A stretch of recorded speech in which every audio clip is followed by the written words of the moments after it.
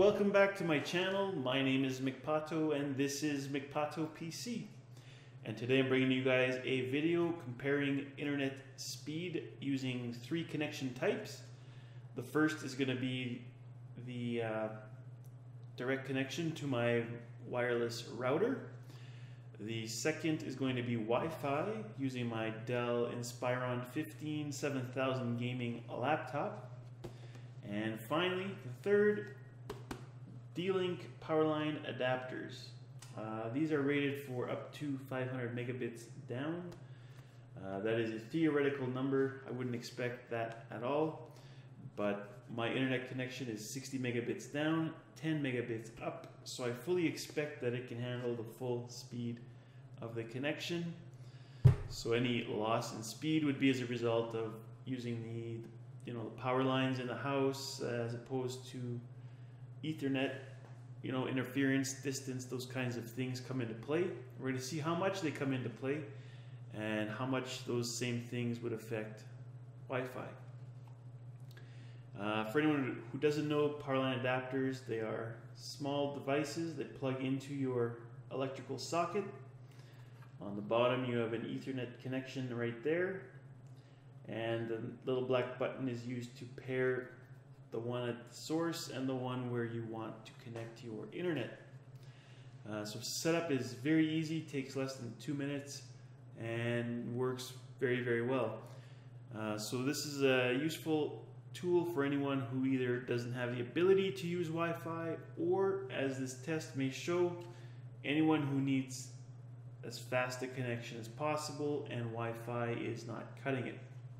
So without further ado, we're going to jump in.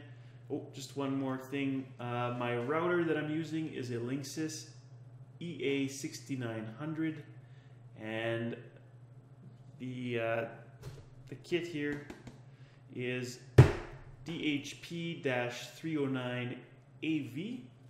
That comes with 2 adapters, 2 Ethernet cables in the box. And the laptop again is a Dell Inspiron 15 7000 gaming. Alright guys, we're going to jump into the test and I'll come back after with a summary.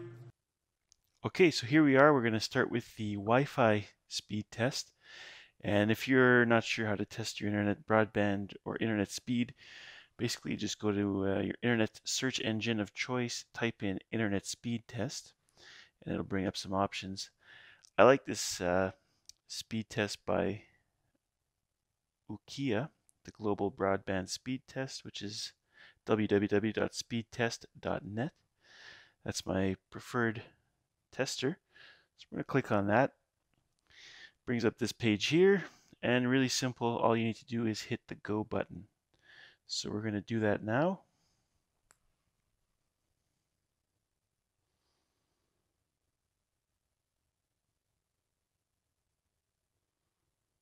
And keep in mind, this is it's rated for 60 down, 10 up megabits per second. So we're going to see how close to that we can get with Wi-Fi. So not bad, 54.59 down, and looks like we will get our full 10 up. So overall, that's not terribly bad for Wi-Fi. I'm actually pretty happy with that. We're going to move on to the Powerline adapter next. So here we are, we're hooked up to our Powerline adapter, and anyone who's unsure, that is the Powerline adapter there, plugged into the wall electrical socket. The blue cable there is our Ethernet cable, which you can see here is plugged into the laptop. And now we're going to run the test again and see if we improve or not.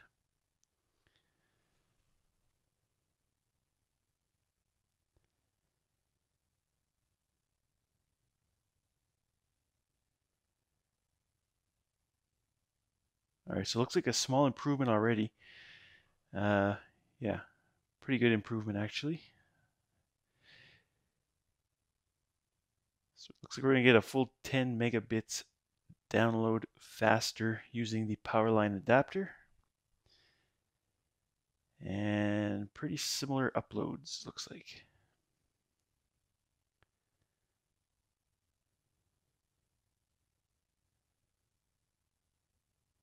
All right, so yeah, uploads are very similar, but we did manage a full 10 megabits per second faster on the download. And I didn't mention with the Wi-Fi, I was basically one floor above where my wireless router is, but there's basically no limitation as far as protocols.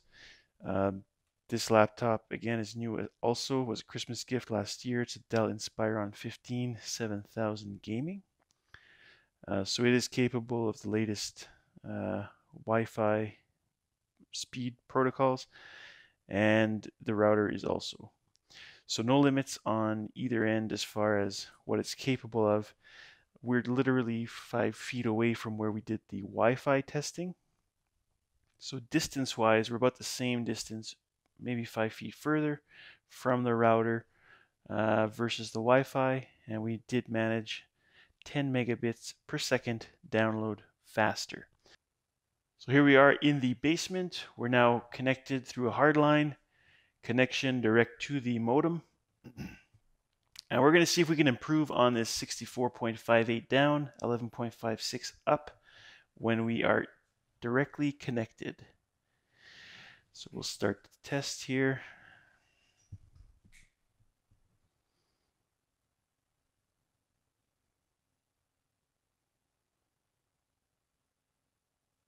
All right, so already we're seeing an improvement, considerably less of an improvement versus the Wi-Fi Powerline adapter comparison, but still an improvement. About 4 megabits down.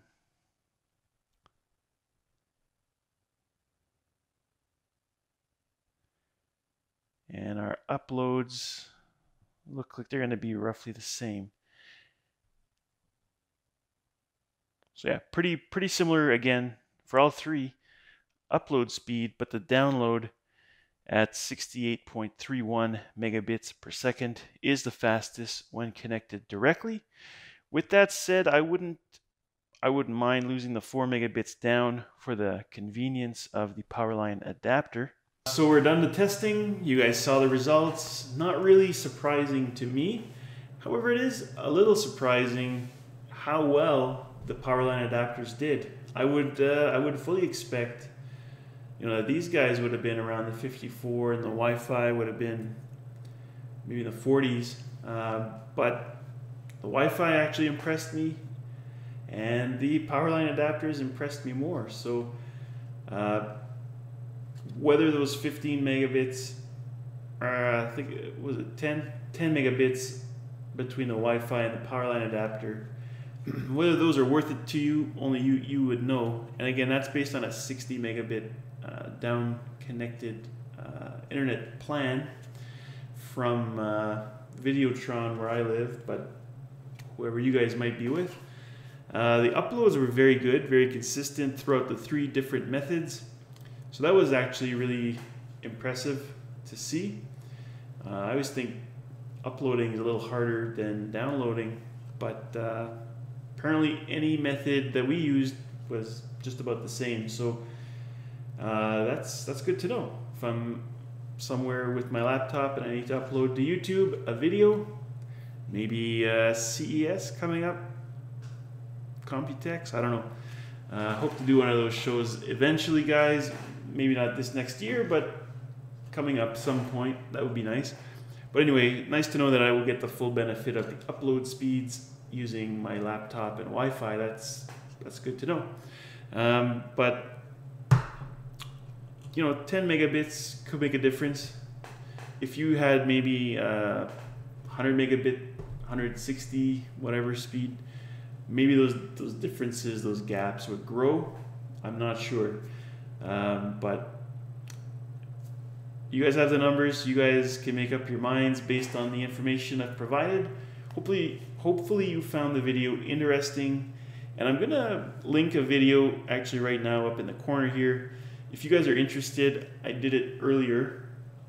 It's only got like 18 views, I think, in the last couple of months.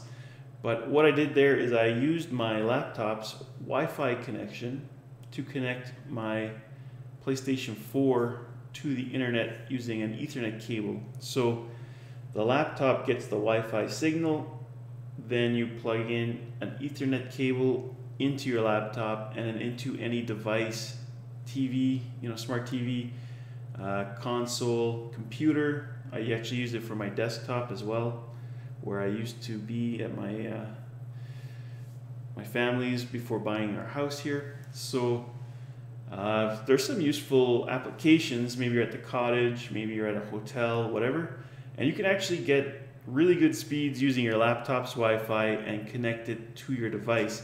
And that's called Internet Bridge Connection, or Connection Bridge. I don't remember the formatting there, bridge connection or connection bridge, but it works, and it works really well. So if you guys want to consider that as an option for temporary, or if you're in college, maybe you just want to use your laptop and connect it to your PlayStation. You don't have the money for Powerline adapters because you're buying textbooks and paying for higher education. Could be. Or at the cottage, or you're at a friend's house, or whatever. So again, that's going to be up in the corner. If you guys want to check that out, go ahead. It's a short video, and it's pretty good information. Very, very easy. Takes less than a minute to set up. So if that interests you, go ahead. If you guys like this video, please hit the like button and consider subscribing. The support is great, guys. I'm at nearly 1,500 subscribers now. Thank you, YouTube. Thank you to everyone who watches my videos. I appreciate the support, and we'll be back soon with another video. And until then, bye-bye.